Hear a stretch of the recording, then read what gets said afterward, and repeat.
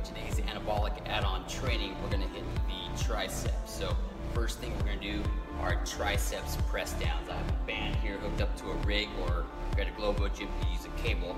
Grab a PVC pipe, we're going to loop it through. And for tricep press downs, you want your upper body to be the same angle as the band. Okay, you're going to grab the PVC pipe at about shoulder width, and then from here I want you to bring your elbows, tuck them right into your side. Let them stay right through here. Again, upper body is the same angle as the band. You're going to press down. Keep the elbows fixed here. Press down. I'm hinging slightly at the hip.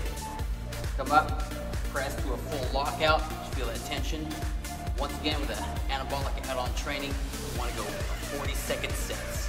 Okay, you're going to rock this out for 40 seconds. Nice and controlled.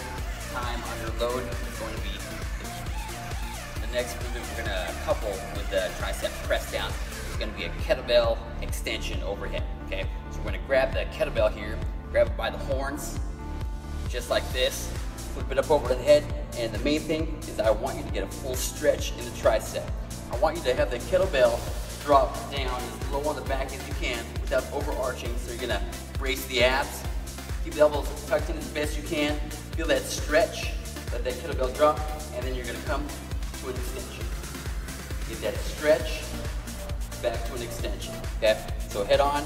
We're going to bring that kettlebell all the way down as low as you can on the back. Feel the stretch. We're in a good stretch position here for the triceps.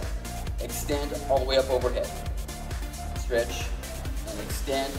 Once again, 40-second set on this.